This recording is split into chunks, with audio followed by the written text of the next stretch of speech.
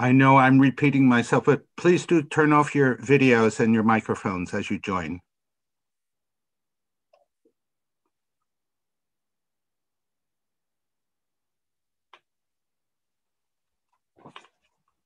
Well, hello, everybody. Welcome to the London School of Economics. I'm James Putzel, and I'm Professor of Development Studies in the Department of International Development here.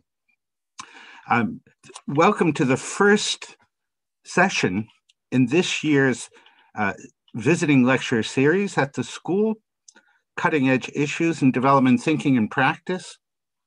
We're doing this on Zoom, and this, of course, everyone is getting used to.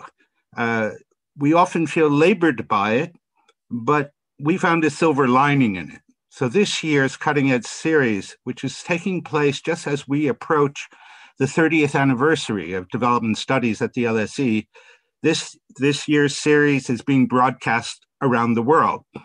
COVID does allow us to do that, but even better, it allows us to get the most interesting speakers, thinkers and practitioners from around the world to speak to us. And so we've turned what is a difficult time into what I hope will be very positive. And we have an extraordinary lineup for the series that will be happening every Friday afternoon between 4 p.m. and 5:30. It's open on Zoom to the LSE community and being streamed to YouTube. I have to inform you the lecture is being recorded, and when we move to question and answers, it will be on a closed Zoom connection, and it will not be recorded. So everybody is in a safe space here to have a great discussion. The series is happening in this time of pandemic, and the pandemic has exposed the fragilities of so many dimensions of our global system. Whether we're talking about the financial fragilities, we're talking about the effects of the environmental crisis, we're talking about the problems and fragilities in our global manufacturing value chains and our global agricultural and food system. For developing countries, the impact is particularly severe. And it's severe because of the fragile position in which so many developing countries are incorporated into the global economy.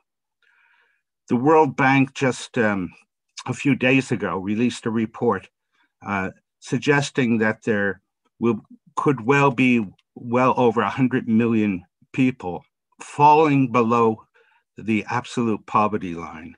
And this shows also the problem of a neoliberal world where poverty reduction just brought people marginally above the poverty line in the face of these kinds of crises. And now the pandemic, people are falling right below it. Developing country debt is set to soar. We're going to see a bigger debt crisis than anything since the 1930s going forward under almost every scenario. So the Cutting Edge series this year is happening amidst all these challenges, and the speakers that we have lined up coming from around the developing world will all be addressing the challenges being faced for development in the South. We have Kate Rayworth, who will be coming, speaking about the environment. We have Branko Milanovic, who will be coming and speaking about the global economy. Ha-Jung Chang will be joining us later in the series. Jimmy Adesina joining us to speak about social policy from South Africa. It's a very lively agenda, and we hope that you can see the poster for it behind me, and you can visit our website to check out the schedule. We hope to see you every Friday. Now, who better to start off this series than Jayati Ghosh? Jayati Ghosh is Professor of Economics at the Center for Economic Studies and Planning at the School of Social Sciences in JNU in Delhi. She's a scholar and an activist. She's written a raft of books, and I'll take all the time if I try to recount all of them. But I think about Crisis and Conquest in East Asia, The Market That Failed, about the neoliberal reforms in India. She's worked on gender. She wrote a book about the economics of neoliberalism and its effect on women and women's work in globalizing India. The raft of her accomplishments is really quite extraordinary. So we're so delighted that she's joining us today, just having left Delhi and having arrived in the security and the quiet of Amherst, Massachusetts.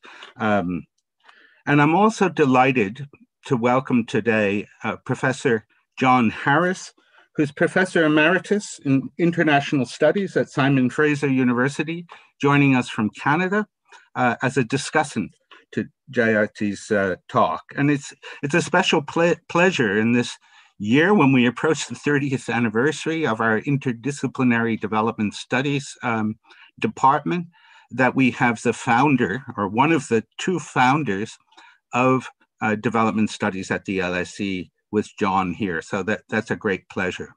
So without further ado, I would like to turn the floor over to Jayati Ghosh, or the screen.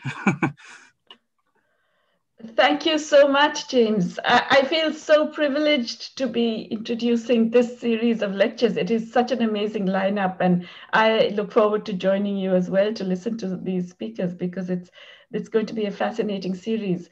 And I have to confess, I'm slightly humbled at being the one starting this, because I know that the others who follow are going to have many more interesting things to say.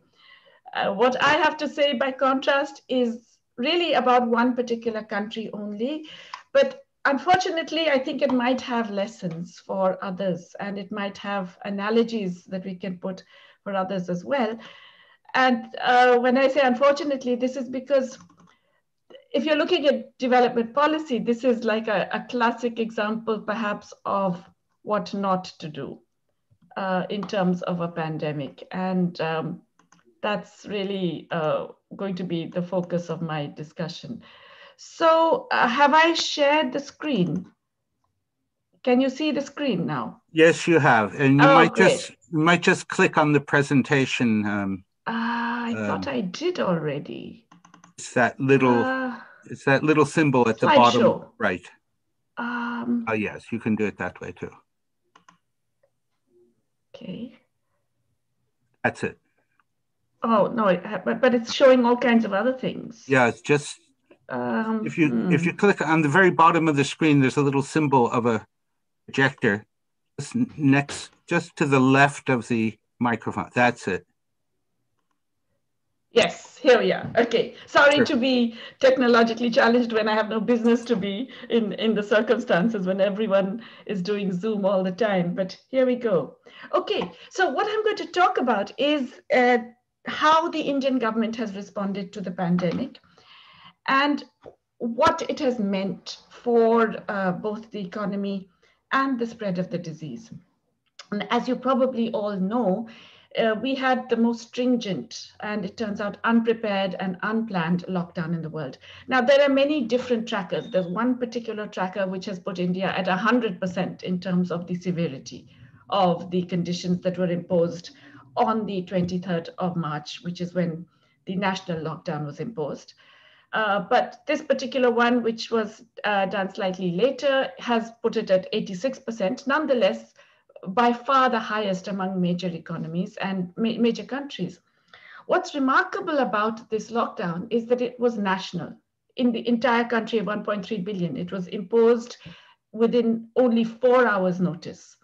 So people were told that everything will be shut 4 hours from now without any preparation. And everything means all forms of transport, all shops, all establishments, all offices, all schools, all universities, everything, all functioning things, except what were called essential goods and services. The trouble is it took about a week for essential goods and services to be defined.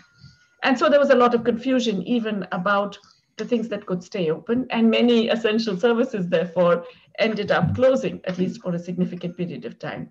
For example, only 30% of the mandis, the markets for farmers, were open for about a month, because there was actually confusion about what could be open and what could not be. Nobody knew, other than the Prime Minister and presumably a small group around him, that it was going to be such an extensive and draconian lockdown at a time when we didn't really have too many cases. But nonetheless, it was the sharpest lockdown.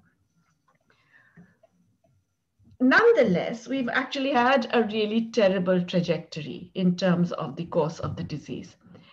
This is interesting. This is, well, you can see the colored lines are the top 3 countries, if you want to call it top or bottom.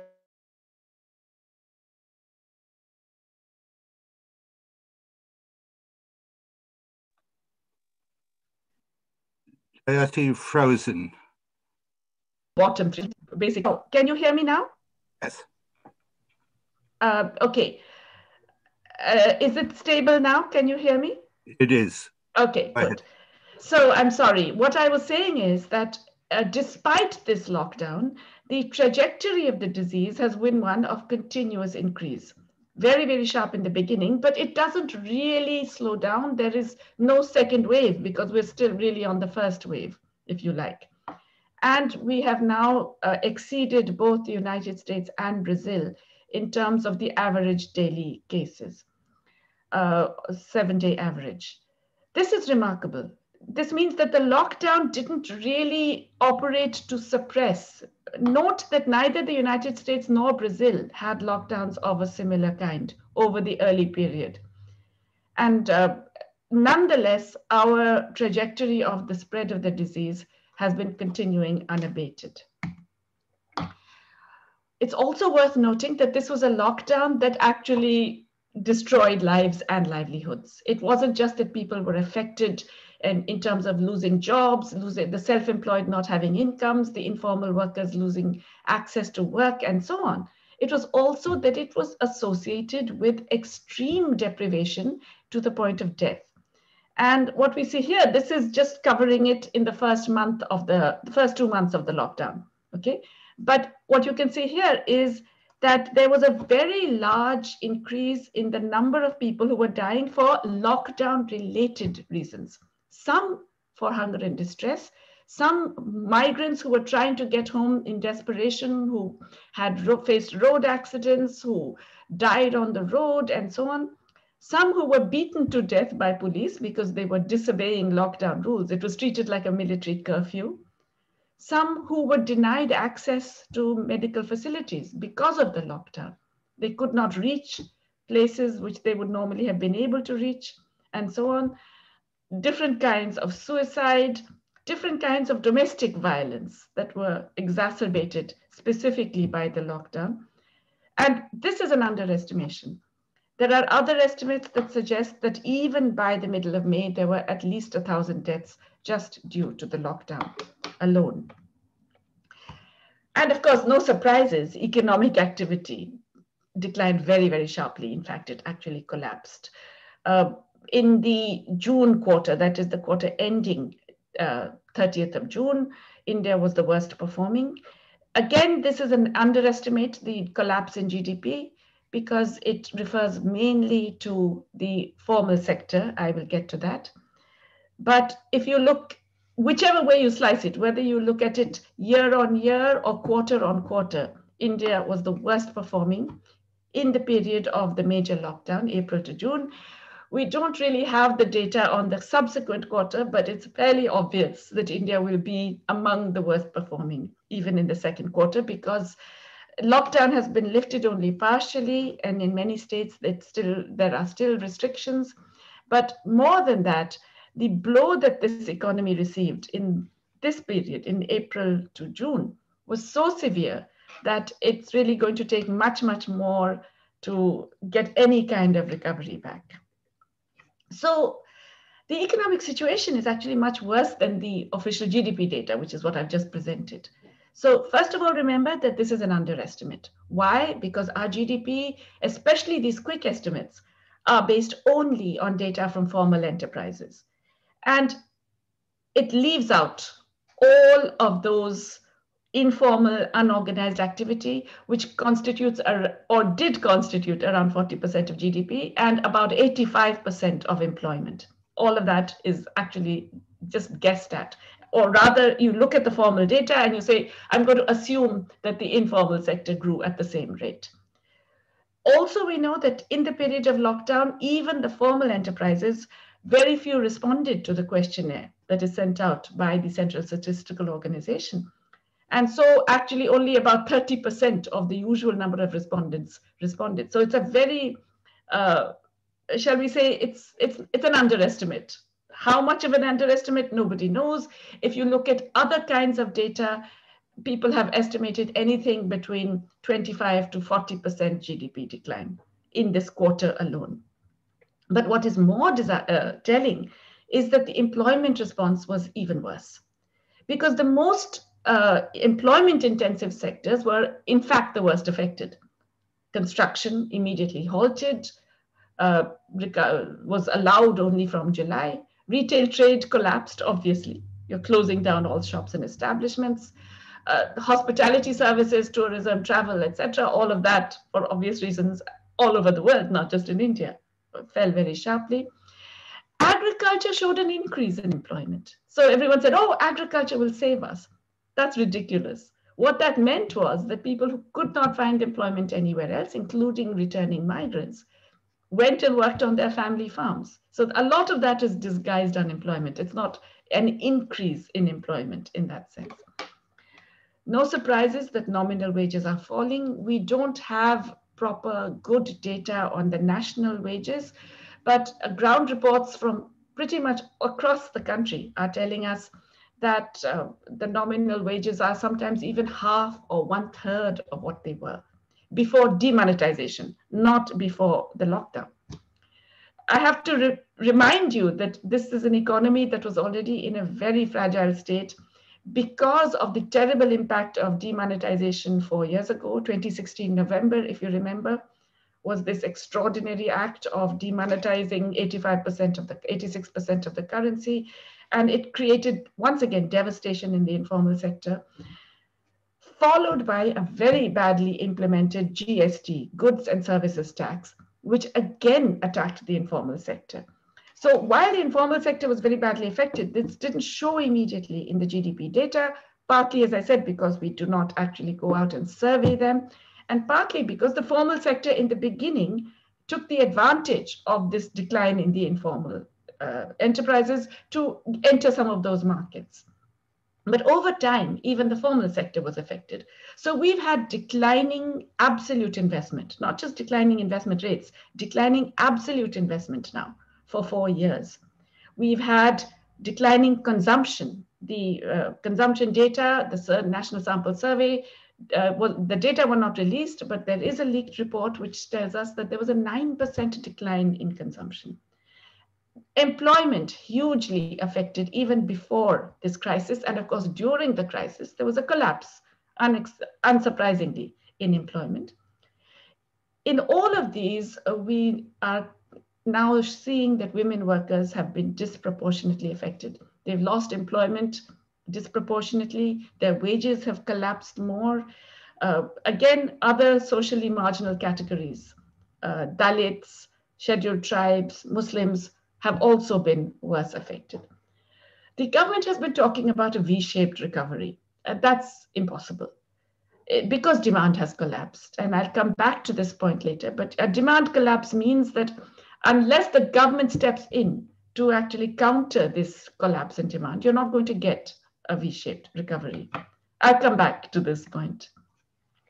So how did we end up in such a mess? How did we manage to do all these things wrong? That is, we destroyed the economy, we didn't actually manage to contain the disease, and we ended up with a situation of the worst possible world, a real dystopia, where you are not able to control the disease, and in fact, you've actually given up trying to control the disease at one level. And at the same time, you have an economy in absolute shambles in which there's no evident sign that there will be a recovery. And let's face it, until you control the disease, anyway, you won't get a real complete recovery. But there are also many economic policies that are required for a recovery, which are not happening either. So what went wrong? I have highlighted 10 aspects. I'm going to talk about all of them in more detail. So let me just quickly run through them for you to give you an idea, and then we will look at these in more detail. First, this adoption of containment strategies, which are just not suited to an Indian kind of social and economic context. Then the fact that it was extremely centralized, the response, the centralized national lockdown, which even China never did. China basically only did the state of Wuhan, and then hotspots, Beijing when it happened, Shanghai when it happened, and so on. Without coordination, without taking on board the state governments, not using this lockdown time to prepare for the health systems or investing in healthcare as you need to do. Misplaced timing, I'm going to give you examples of that. Very, very parsimonious relief measures. I mean, unbelievably parsimonious and tiny measures for relief. Overall, macroeconomically inadequate government spending to increase demand, as I told you, to counter this collapse in economic activity. And instead, a focus on just easing liquidity, allowing banks to give more credit, allowing them to extend moratoria on debt, that kind of thing, which hasn't really done the trick. Attempting instead to deal with the crisis by offering more SOPs, more neoliberal SOPs to private investment by saying we will relax rules and regulations, we will privatize some of our assets, so come and invest, please. I would argue that the social context has also been a major player. The fact that there have been very, very sharp class, caste, and gender biases of the policy responses. And of course, it's been accompanied by a political disaster, by major suppression of information, suppression and repression of democratic rights and of human rights activists, a crackdown on dissent in general, an abuse of power to accuse innocent people of acts of inciting riots, when in fact they were the ones who were doing the peaceful protests, a bunch of other things. And that I'm going to argue, actually also operated to lower the possibility of dealing with the pandemic. So let's look at the first one, lockdown as the basic containment strategy. Now, we know from the countries that have been successful, say New Zealand, Vietnam, a bunch of others, even Pakistan has been better actually, but we know from the successful countries that the most effective strategy is testing as much as possible, as many people as possible, and as often as possible, tracing the behavior and the contacts of those who have tested positive, isolating those who have tested positive, treating patients who have got the disease. That's the only effective way of dealing with this disease. But this is expensive. This costs public resources. You cannot do this on the cheap. You have to spend the money to ensure everybody can test freely, to ensure that you trace the contacts, to make sure there are proper isolation procedures, which are themselves not unhealthy, and that there are proper treatment measures. This is expensive, right? So what was the option that this government chose? A national and very strict, as I mentioned, lockdown with major controls on mobility of all kinds. Not only did they stop road and rail traffic and car movements, but they even would not allow people to walk when they were desperate and had no option and were unable to have any food where they lived and were trying to get to their homes. Controls on social activity, and of course, this famous term social distancing, which I really heartily dislike. It's much better described as physical distancing because that's what it is, right? It's maintaining a certain physical distance. Social distancing has too many echoes of something we're very good at in India, the social distancing that comes with the caste system and with other kinds of hierarchy and discrimination. Now, what's the problem with this strategy where you do all this physical distancing and frequent hand washing and so on? It doesn't recognize the lived reality of most people in India. First of all, most workers are informal. They have no legal or social protection. If you remove their livelihood, they are going to be without any income. They have no other recourse. If you had a universal basic income, if you had significant forms of protection which would kick in. If someone is denied the ability to work, they would get some income to tide them over, some minimum income during that period. If you had that kind of system, it could still be feasible. But you did not have it, and you did not institute it.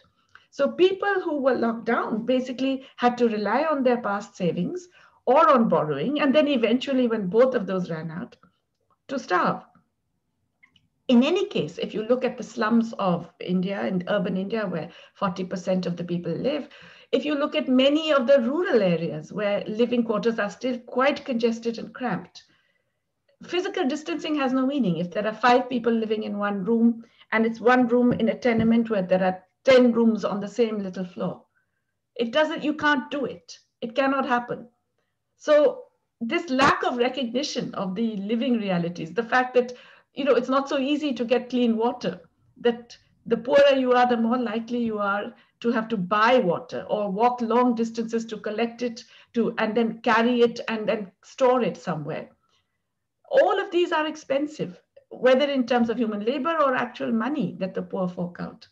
And so you can't just say, wash your hands frequently for 20 seconds and do this and do that, because it's not possible for most of the people. In such a context, telling people just stay at home and don't come out, it's unreasonable, it's oppressive, and you can't, because it can't be done, it becomes counterproductive.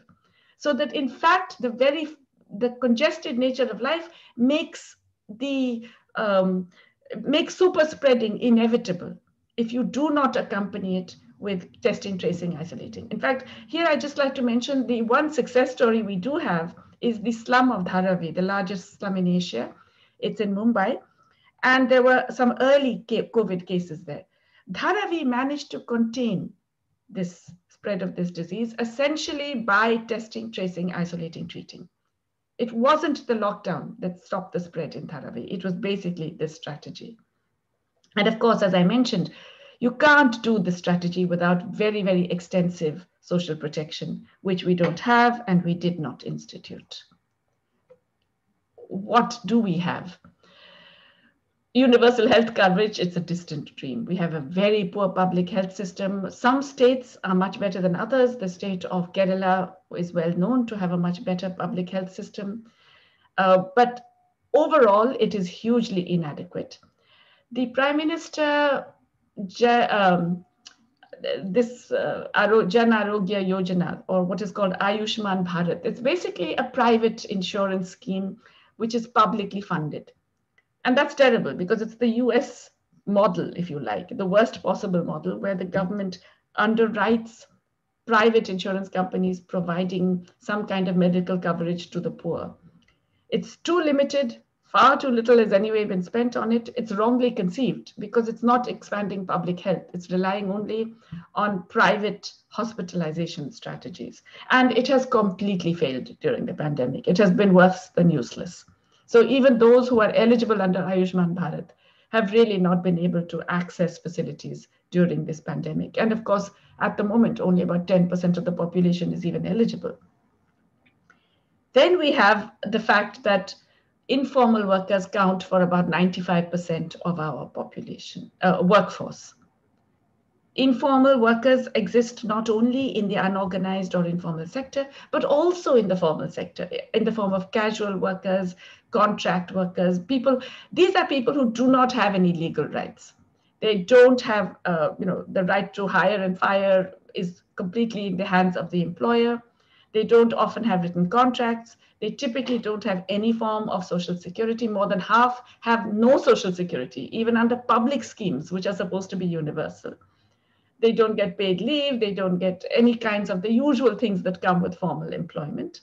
That's 95% of the workforce. In the private sector, it is more, but even the public sector is relying increasingly on this kind of informal employment.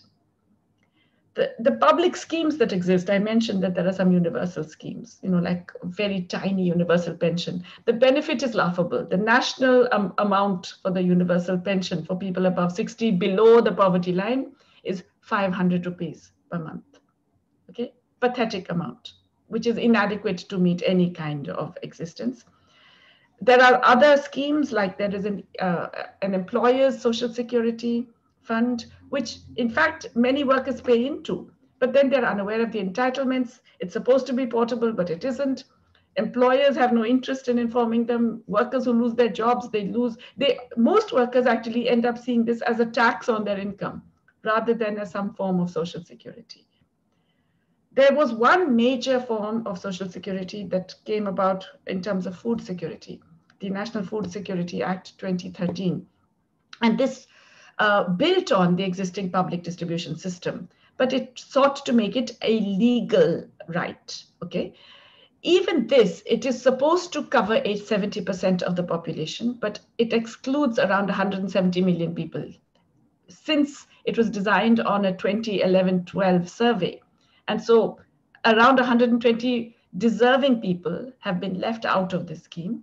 So it has to be, obviously they need to be included. But in addition, it essentially provides basic food grain, rice and wheat. Some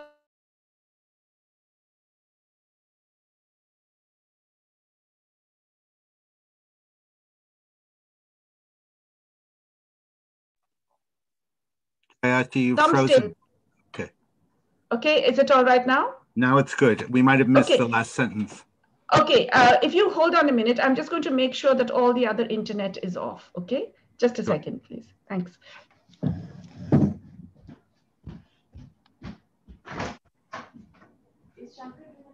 Questions are occurring. The audience, you can type them in the chat so that you don't have to remember everything you want to ask at the end. And we will be looking through them to ensure that when we do arrive at Q&A, we'll be able to answer all your questions. I'm so sorry about that. My apologies. I hope it's better now. It's fine. Okay, great. Okay, so the National Food Security Act was one of the few measures that actually did provide food access. And it was supposed to cover 70% of the population.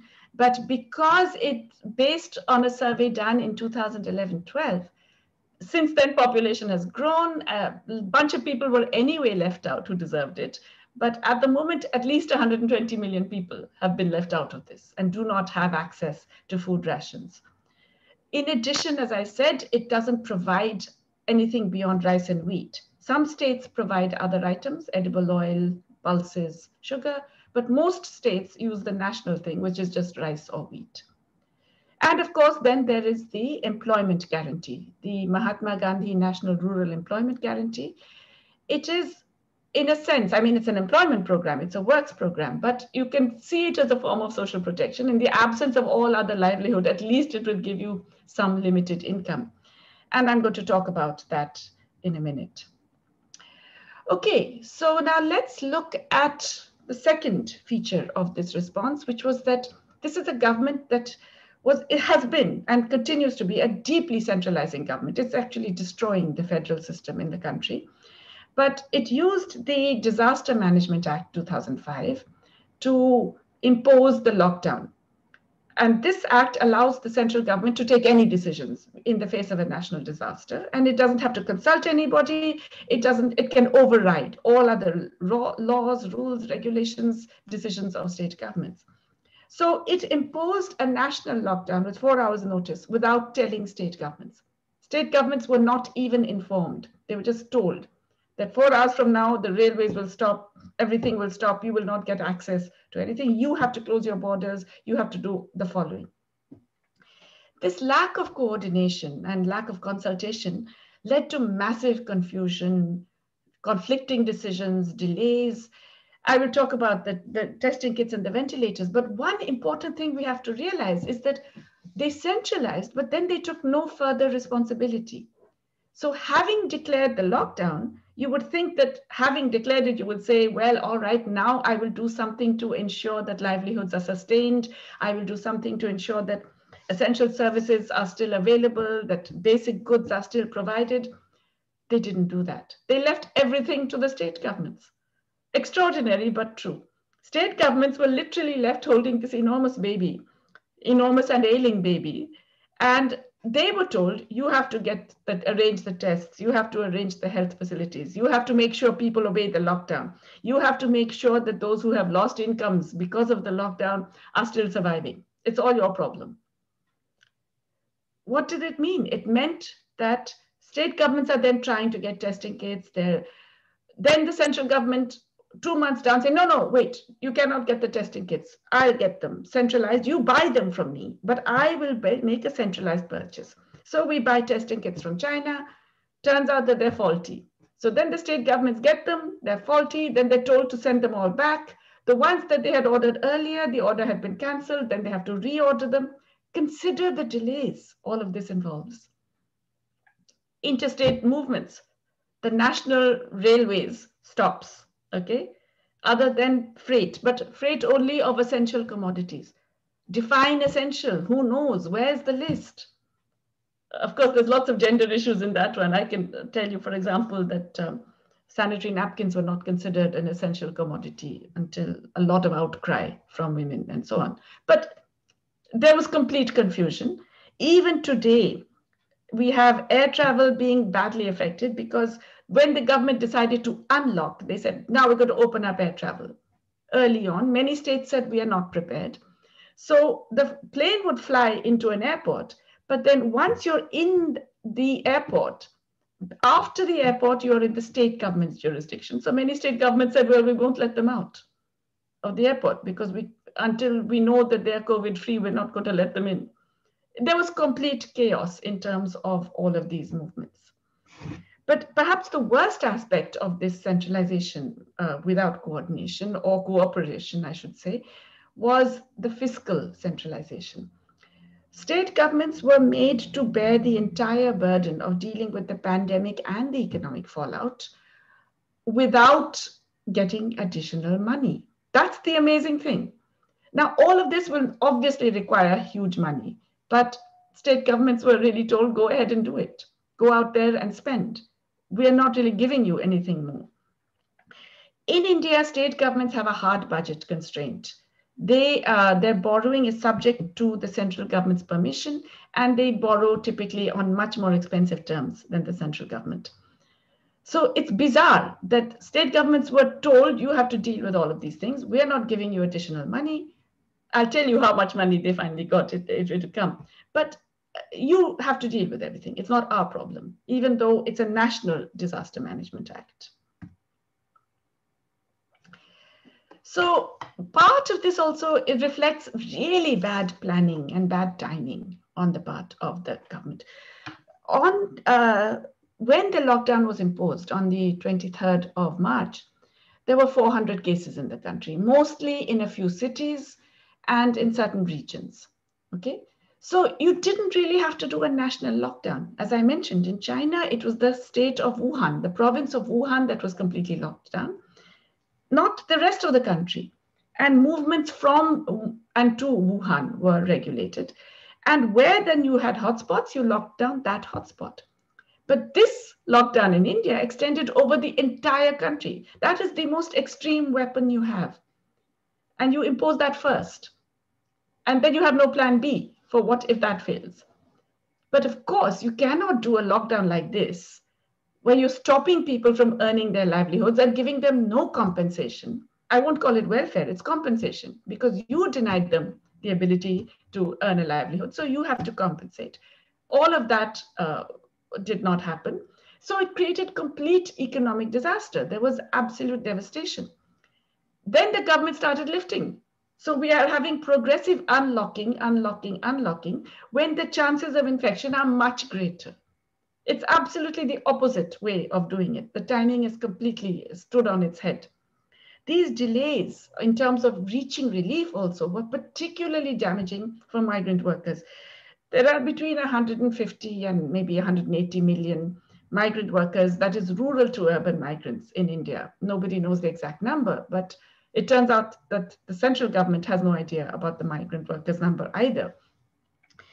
They declared some small amounts of relief for them, but even a month afterwards, surveys found that most of them have received no public rations, no cash relief. 9 out of 10 of them were not even paid by their own employers over this period. So they were basically starving through this entire period. And that's why you got those terrible images that we all saw across the world of these people walking in desperation, families, old ladies, little children, 12-year-old girl who walked for 3 days and died just a few hours away from her home, a pregnant woman giving birth on the road and then picking up that baby and walking. Migrant workers sleeping on railway tracks because they thought that would be safe since they thought there were no trains, and being run over by freight trains. All kinds of human tragedies playing out. And of course, the other aspect of this is that you keep these workers in the confined and congested conditions in which they live, and then you send them out back to their homes. Eventually, when you finally open up the trains for migrants 6 weeks after the lockdown starts, and that reverse migration then spreads more disease. So it's completely bizarre. Now, oh dear, I'm taking too long. Let me hasten. The lockdown period should have been used to prepare health infrastructure, personnel, facilities, but it wasn't. How much was provided? The first relief package, less than 0.04% of GDP was for public health spending. Can you imagine? That was the increase provided for dealing with this major pandemic that you think is so major that you have shut down the entire country. And of that money, of that 15,000 crore that was set aside, only 40% has actually been distributed among the states, even today. 6 months down the line, only 40% of that has been distributed. Instead, what happened? The Prime Minister announced a new PM Cares Fund. And everybody was coerced or persuaded into paying money, donating for this national pandemic into the PM Cares Fund. Public sector agencies, all public employees, big business, everybody paid into PM Cares Fund, which also got tax benefit and so on. It turns out that the PM Cares Fund is not a public entity. They have refused to give any information under the Right to Information Act on the grounds that it's a private entity run by the Prime Minister and 4 other cabinet ministers, but in their private capacity. It's extraordinary because you go to any public website and on the opening homepage, you will see an advertisement for PM Cares Fund and donating to it. They have refused to release any evidence of the amount of money they've spent. They have received around 10,000 crore, at least. The state governments have been saying, give that money to us, we are desperate. Instead, the 15,000 crore that was promised has been taken in the form of loans from the ADB and the Asia Infrastructure Bank. And as I said, even that money has not been spent. That's why testing rates are below the global average. We're not following up by tracing contacts. We can't even blame the states because they don't have the money. Migrants are causing rural spread in places with very poor infrastructure. Health workers are underpaid. In many cases, they're unpaid. We have had health workers, doctors, nurses, other workers going on strike because they haven't received salaries for months. Typically, they don't get protective gear. And of course, another major health aspect, the neglect of other diseases. TB is the major killer, or was the major killer in India before COVID. TB has been utterly neglected. 40% less deliveries in institutional conditions of babies being delivered. Child immunization rates have fallen dramatically. So the medium-term implications of the health disaster, neglect, are going to be very, very severe. The relief packages were completely inadequate. The first official relief package, which was 4 days after the lockdown was announced, provided new spending of only 0.5% of GDP. Then a month later, the Prime Minister announced a very big program, Atmanirbhar Bharat, Self-Reliant India, which claimed it was going to provide 10% of GDP. But if you broke it down, the new spending, which included the early stimulus, the early relief measures, the new spending was less than 1.5% of GDP. And even that hasn't been spent. That's the shocker. Even that small amount has not been spent. The most appalling is actually the food distribution, because India actually has very large amounts of buffer stocks, with the Food Corporation of India, which procures food grain from farmers and then distributes into the public distribution system. At the start of the lockdown, we had 77 million tons of food grain, when the buffer norm is for 24 million tons. So way in excess. We could have distributed 50 million tons free easily. Because, by the way, it also costs money to hold these stocks. So you could easily have distributed. They did not. They distributed little trickles. So that then they collected more than the Rabi harvest. By August, they had more than 100 million tons. We have been hoarding grain. And a lot of this grain is probably now unfit for human consumption because they have the capacity to store only 75 million. The rest of it must be lying in temporary places, in open areas where rats can get at it. Only 2.2 million tons of free food, so-called free, was distributed to the states even 1 month after the announcement that they were going to give 5 kilograms per household. And many more people have gone hungry or starved to death. The big lifeline has been the employment guarantee, because in fact, it's supposed to be a demand-driven program. If it functions correctly, it would automatically increase when more people demand work. But of course, it's also affected by the fact that the central government doesn't release money for it.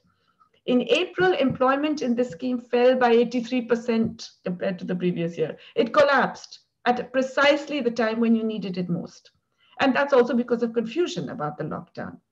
There was an increase in the following month, but thereafter there was a budgetary squeeze and states were starved of funds to run the program. At the moment, in fact, many states are running out of the money. This is only by the middle of August, but nonetheless, many states were already running out of money. Many households had already completed 100 days of employment, which is the limit. So you really have to expand it to 200 days. There's still no work. There's still no incomes, no livelihood available. You have to extend it to 200 days at the very least. And government can do that without changing the law. It can automatically do this. Ideally, it should be extended to all adults, which will require changing the law. This government can change many laws. It has changed all kinds of laws in the last 1 month. But this one, it doesn't change. The overall fiscal stimulus has been completely inadequate. As I mentioned, there's such a dramatic collapse in demand, okay? Consumers are unable to spend, stopped spending. The investors are not investing because there's no market. So the government has to counter this, and it has to counter this directly by providing food and incomes to those who need it, and indirectly by enabling the revival of these micro, small, and medium enterprises.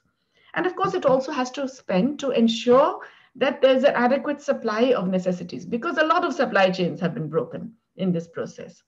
But it has been remarkably modest or stingy in its spending. And this is really because of the fear of financial markets and fiscal conservatism. They have completely internalized the Washington consensus that you simply cannot run fiscal deficits in any conditions. The irony is that the less you spend now, the larger your fiscal deficit will be. Because when you spend less now, the economic activity will fall further, your tax collections will fall. And so even with lower expenditure, your deficit will be larger. And your deficit to GDP ratio will be larger because GDP will fall as well. We have this peculiar situation where households, private investment, and government, they're all contributing to GDP decline. Just to give you an idea, I don't know if this shows you, but this is looking at the period from April to July. Our financial year begins in April. So the first 4 months of the financial year, which is the period of the pandemic, the lockdown and everything, and then the first unlocking. And of course, receipts came down, but expenditure is only marginally above what it was in the previous year. It should have been double if you're talking about that kind of thing. If you look at it in more detail, the only major place where there is an increase is agriculture and rural development. The rural development part is because of the employment guarantee. Health and family welfare, the increase is so marginal that it's barely keeping pace with inflation.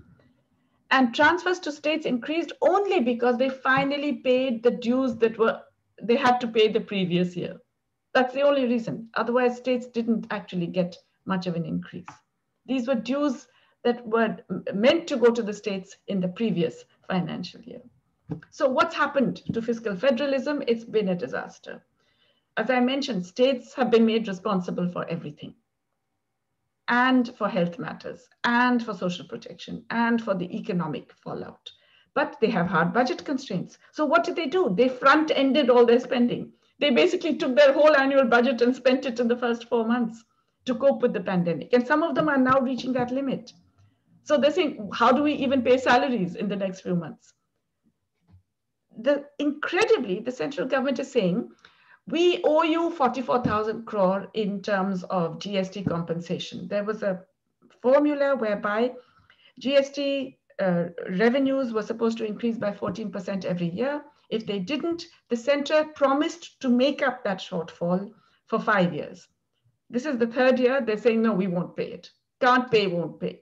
So the center is telling the states, you go and borrow at higher interest rates and you deal with it. So we are giving you permission to borrow.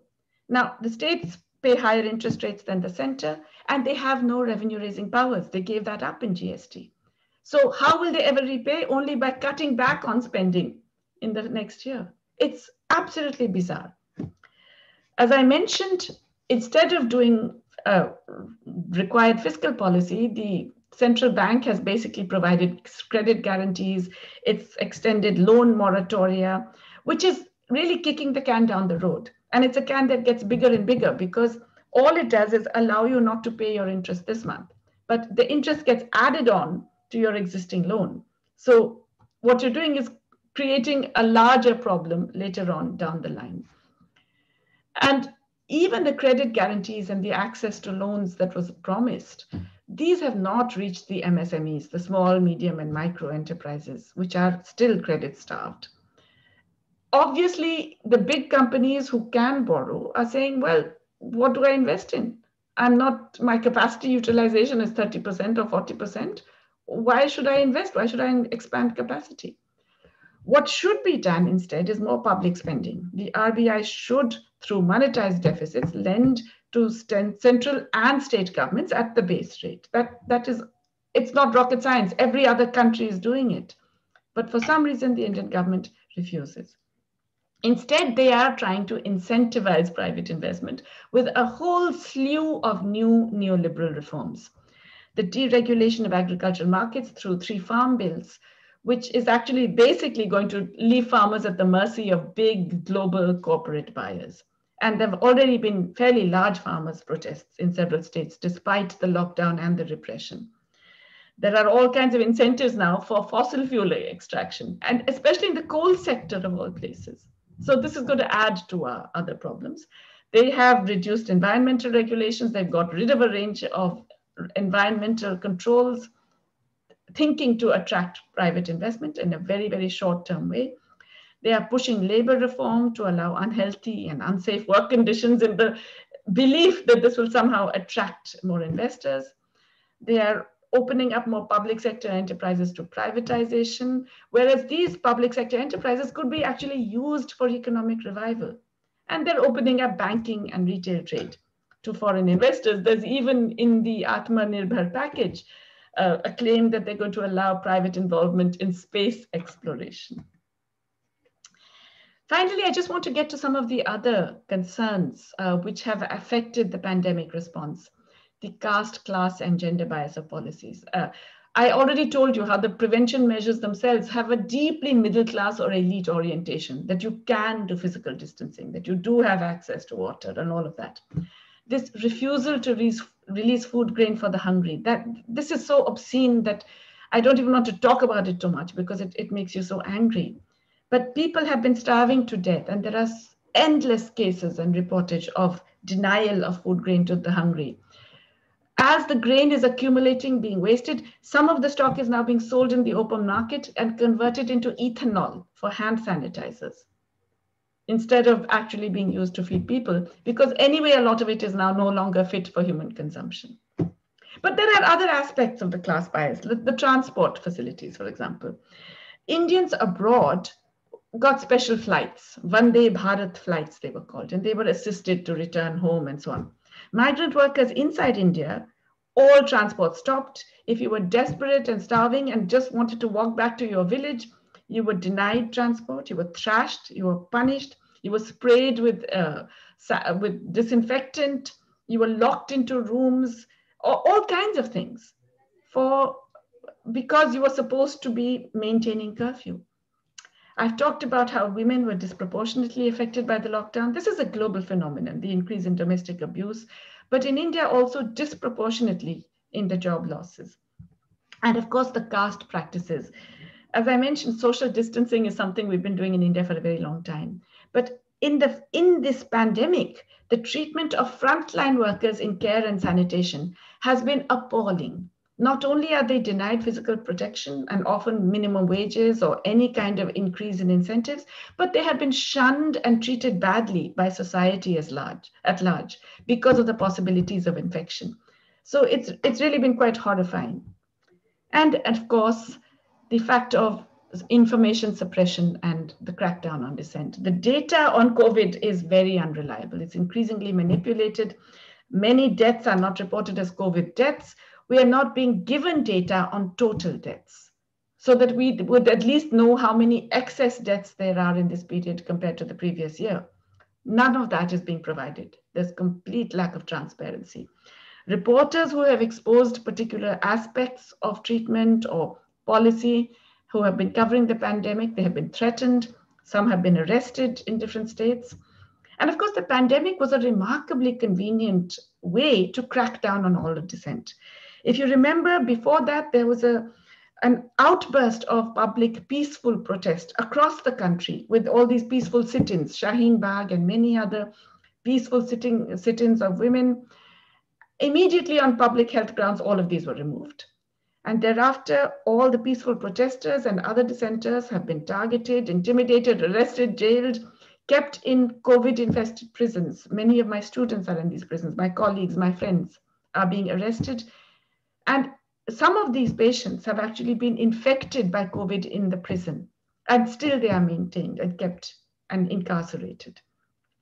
I think we're the only country in the world that has communalized the virus, blaming Muslims for its spread because of one particular event. When they were unlucky, it was an event when the lockdown was not fully enforced. There were many other Hindu gatherings. It just so happened that there wasn't a COVID infected person at one of those gatherings. But it has been widely communalized. And all this sowing of division and this absence of public trust and social solidarity, you can't control the virus without this.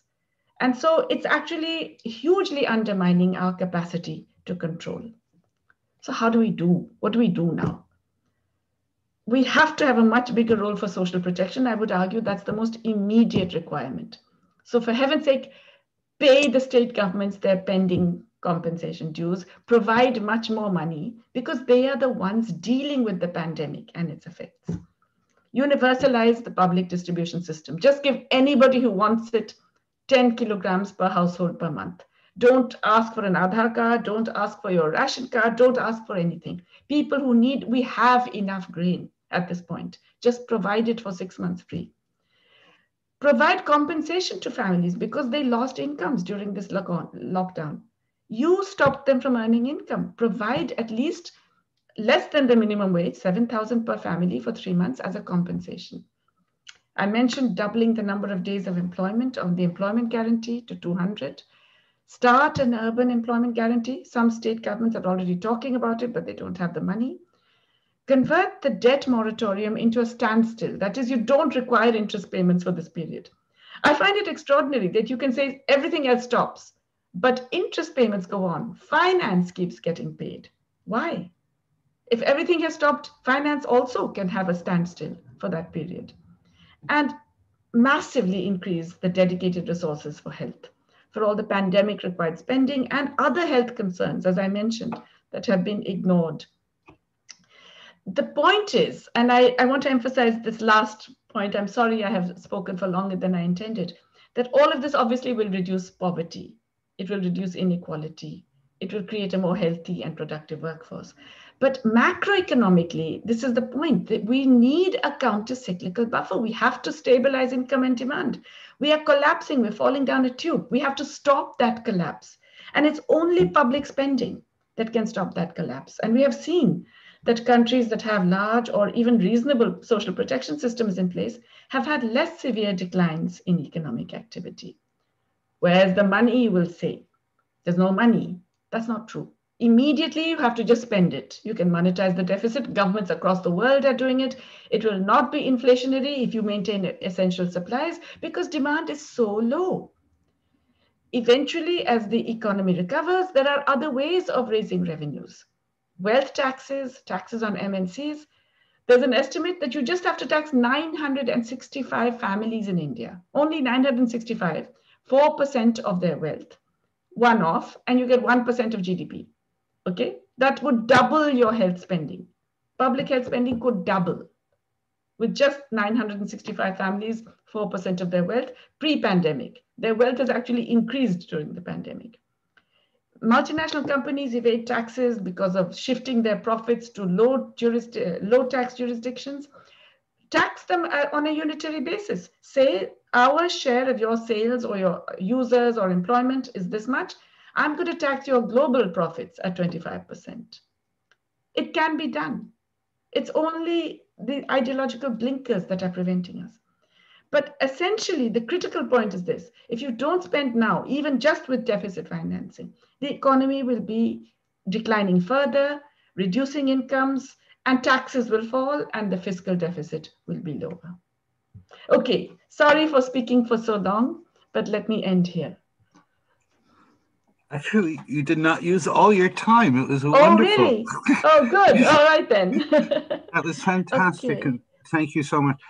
Now, how do I stop sharing it? You just click on that green, there we go. green Yes. arrow. There you yes, go. We're back. Yes. Okay, yes. Very good. Now, I invite my old friend, dear friend, John Harris, to offer us his commentary. John, you'll have to unmute your mic and put on your camera. I think I've done that, James. Yes. Okay, perfect. Right. Well, as always, Jayati, it's been a great pleasure listening to you. And that was, I hope everybody's aware of what an exceptionally lucid and comprehensive analysis you have presented in, as James said, a little bit less than your allotted time. Might I also say what a relief it is that you are safe. I guess that some of those listening may not be aware of the threats that you have been subjected to in the recent past, or really aware of your courage. You're not alone in this, of course, but your courage in continuing to speak out against this, this regime in this extraordinary climate of fear which has been created in India. I don't know whether you follow this, but there's the Varieties of Democracy report, which is published every year by a team at the University of Gothenburg in Sweden.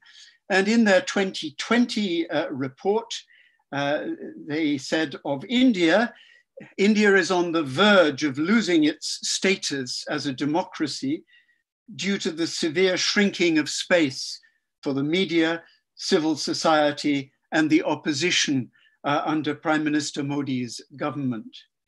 I think there's little doubt, but when we come to the 2021 report of the Varieties of Democracy project, they will not be saying that India is on the verge of losing its status as a democracy. Tragically, sadly, it will quite clearly not be amongst the democracies of the world. You've been so comprehensive that you know there's it's not a lot for me to say really. So I'm just going to sort of really emphasize what seemed to me to be some of the major points. And I'm perhaps thinking more of the sort of the politics of this than of the if you will, of the economics. I think what strikes me above all is, in a sense, the sheer callousness of the way in which this government has operated in the context of the pandemic and the way in which its response has been so strongly class biased.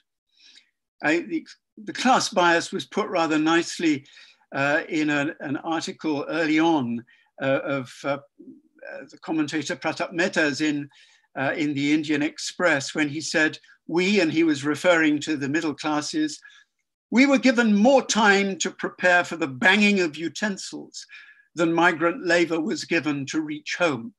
Of course, he was talking about the bit of political theater that Modi set up on, what was it, March the 22nd, I think, the day of a so-called janitor curfew before the major lockdown started, when at 5 o'clock in the evening, everybody was asked to come out onto their balconies and bang utensils and so on.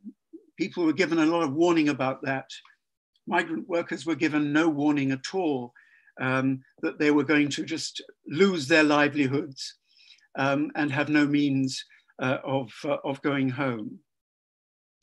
I think you did say this, but I think it's important to emphasize just what a very important share of the Indian labor force is actually made up by migrant workers. Quite a lot of them, of course, are relatively short distance migrants, but many are long distance interstate migrants. And as long distance interstate migrants, they are effectively disenfranchised and have historically had no right, for example, to PDS, even if they hold a ration card. Migrant workers probably make up something like a quarter of the labor force. So we're talking about a vast number of people, and those who sought to get home in the context of the lockdown, according to one authority on migration in India, actually created what is probably the biggest population movement in history, since he believes that more people were on the move in the context of the lockdown than moved at the time of partition in 1947. As you said, migrant workers trying to get home were subject to sometimes quite extraordinary brutality on the part of the police. And the provision made by government for those who lost their livelihoods was utterly inadequate, and has continued to be utterly inadequate. Extraordinary callousness and an extraordinary class bias. Yet what I think is really very striking, and I think deserves to come into our discussion today, is how this has been received by so many people. I saw many newspaper reports by journalists of conversations with migrant workers actually saying, the Prime Minister, Modi, he had to do it. He's looking after us. And the polling evidence, for what it's worth, suggested in May this year that 82% of Indians, according to the survey evidence, approved of the job that Modi was doing. And it's, of course, as we all know, not unusual for political leaders in the context of crisis to attract increased support from people. Mr. Johnson in England received more approval immediately after the onset of the lockdown, but the extent of Modi's approval was really quite extraordinary. And I think it poses questions about how it is that this regime is able to maintain such strong support in spite of the disasters over which it has presided. You mentioned demonetization. You mentioned the sort of crisis that was caused by the way in which the new GST was introduced. So many people suffered from these events, and yet it seems from the evidence that the great majority of people believed that these actions were taken in their interest. You know, this was saving the people from pernicious elites. Now, the lockdown and its consequences seem to have been received very generally in the same sort of way. The strong man has been doing it for us. How brave he's been, you know? This sort of stuff. Where is the opposition? Yes, there are brave people like you and our friends at JNU and elsewhere who continue to criticize, but mobilized opposition, well, it's here and there, but yeah. And this, I think, the further points I want to emphasize, you know, just drawing on what you have said, really is to emphasize the ways in which this government has used the pandemic to further its agenda. It's used the pandemic to further the Hindu majoritarian agenda by the way in which it has been able in this context to clamp down on opposition. We see this, I think, in an evil but farcical form in this very, very long report of the Delhi police on responsibility for the events in Delhi in February, when activists, you know, like yourself and your students are held as being, you know, responsible for terrorist action. And those whose members of the ruling party who actively encouraged people to take the law, to behave to undertake vigilante actions against protesters, escape absolutely scot-free. So the government has used the pandemic to further its Hindu majoritarian agenda. Secondly, it seems to me that the government, and you brought this out very clearly, has used the pandemic to accelerate its agenda of centralization.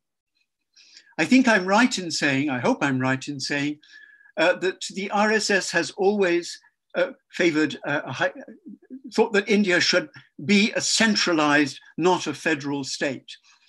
And I think we see this agenda being pushed in the way in which the center has treated the states in the context of the pandemic.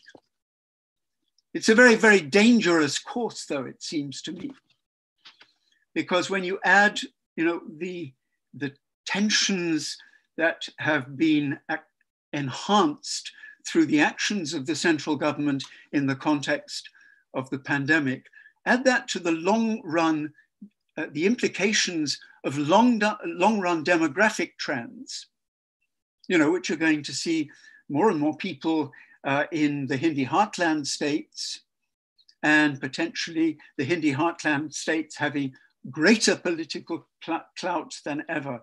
What are the implications of this going to be for the unity of the country?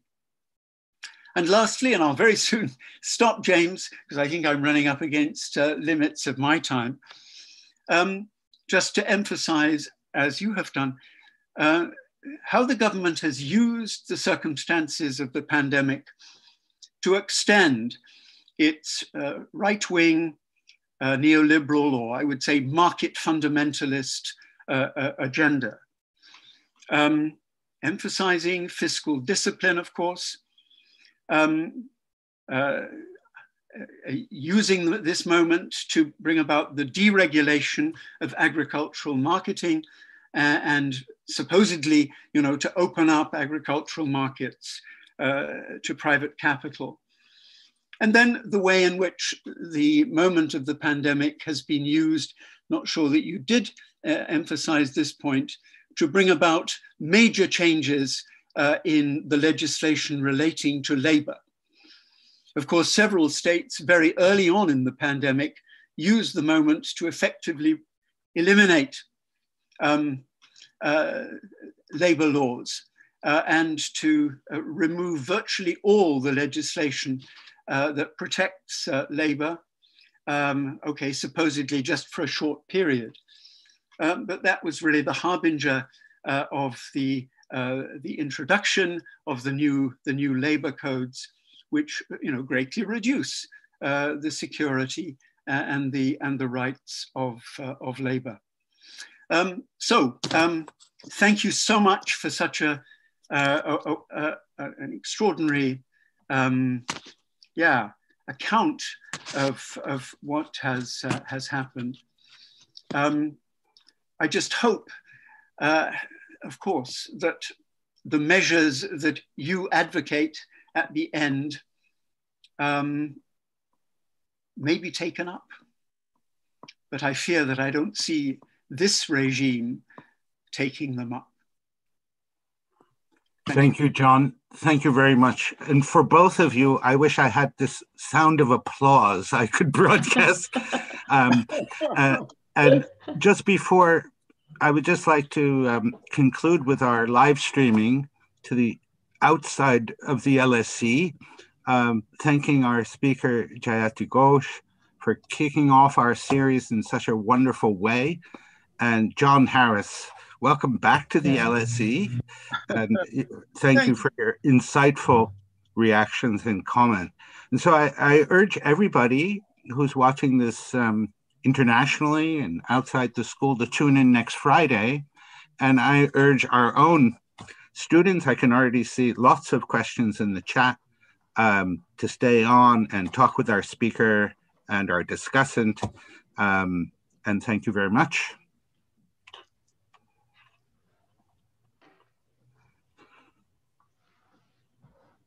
So just as we're